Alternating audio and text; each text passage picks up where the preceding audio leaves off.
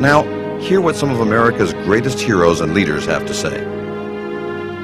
Colonel Mitchell Page was the last Marine standing after repulsing a Japanese regiment on Guadalcanal. We all know that this was in international waters. It was an unprovoked, intentional attack on a U.S. vessel with one objective: to sink it and kill all aboard. Unprovoked attack. I think it was dastardly. I think it was a betrayal of any friendship that we may have had with that nation, and I think that it should be exposed to the entire world and all brought out so that the whole world would know the actual truth about that particular day in 1967. And very widely could see this was an American ship. And not only did the Israelis attack it, they did this with their Army, Navy, and Air Force. Though badly wounded, Navy Master Chief Bob Bush held off a Japanese advance while saving his commanding officer's life. You know, it's impossible for me to figure out why maybe I would sit here and attack you when we're friends. I mean, they're getting our money to buy those French airplanes, and then they turn around and attack our ship when they can see that it's our ship. It's absolutely uncalled for. Army Colonel Lou Millett led the last bayonet charge against vastly superior Chinese forces in Korea. I was in World War II. I studied all the different types of aircraft so that when I shot at a plane, I made sure I was shooting at the enemy and not ours. They know what those ships look like, and if they don't, I can't conceive that they don't know. I do know this. It was a criminal act. It was an act of war. It's as bad as Vietnam, allowing people who were trying to save people from tyranny to die for nothing.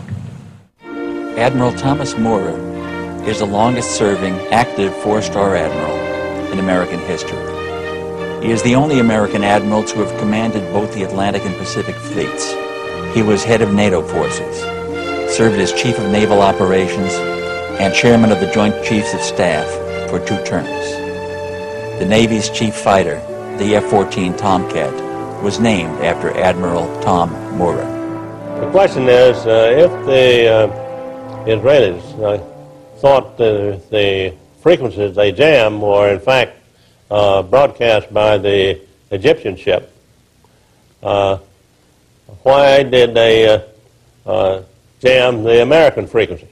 There's no question about the fact that the jamming of the Liberty frequencies was deliberate and was undoubtedly ordered by high authority.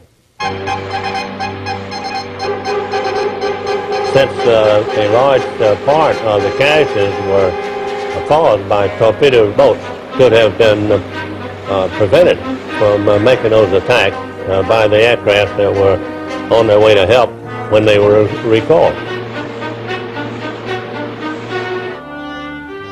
Admiral Arleigh Burke was known as Mr. Navy. His long and illustrious career was capped by him becoming the Chief of Naval Operations. The high-tech modern American Navy destroyers were named the Arleigh E. Burke class of destroyer. And don't know yet why we didn't protect that ship. I don't know why the Israelis would take such terrific chances. It must have been something that was very important to them to decide to attack without considering the probability of war. Recuperating from serious throat surgery, the Saratoga skipper, Joe Tully, spoke about the launch and recall of protective aircraft. I had launch ready at that time 12 aircraft, conventionally armed, and I immediately launched them. And to my surprise, the America did not launch. About the same time, a message came from Rear Admiral Larry Geis, who was the Carrier Division commander, and who was not the officer in tactical command, but who was senior to me, who had somehow been given tactical command or assumed it, ordering the strike aircraft to return to Saratoga.